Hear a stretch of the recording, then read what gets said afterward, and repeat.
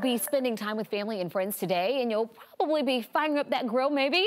But before you do, we wanted to get to the bottom of a debate that comes up every time this year. Can grilling cause cancer? Adrian Broadus talked to a doctor to verify fact from fiction.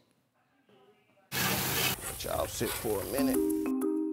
Families are firing up their grills. What's easy? As we head into the summer months. Especially with a gas grill, what could be easier? But is easy the best option? Some love that charred meat, but is it safe? We asked Monica Wilm. She directs nutrition and food services at Methodist Hospital in St. Louis Park. There is always questions that come up with, could it cause cancer if I eat too much of this? It, meaning burnt meat. Does it cause cancer? There is some evidence that if you cook at a high temperature, it could do that if that's all you ever ate over the course of a year, or if you cook everything to a burnt state. What is considered a high temperature? A flame that's coming off your grill that's really burning a product. If you're cooking your meat too high and it gets a piece of hard burnt on it, you should cut that piece off and discard that. You say cut the burnt part off.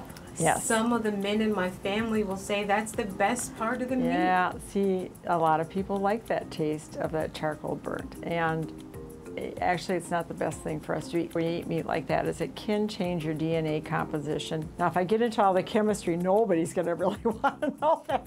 Oh, you might be surprised.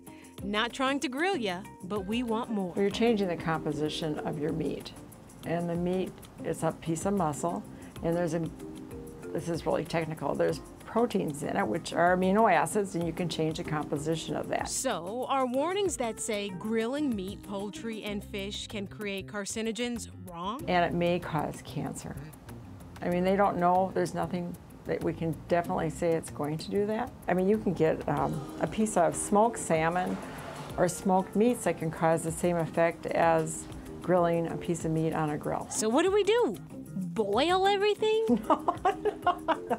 Yuck. I grill my food, but do I do it every night? Probably not. I would advise them to do it in moderation. It's summertime, people are gonna grill their food.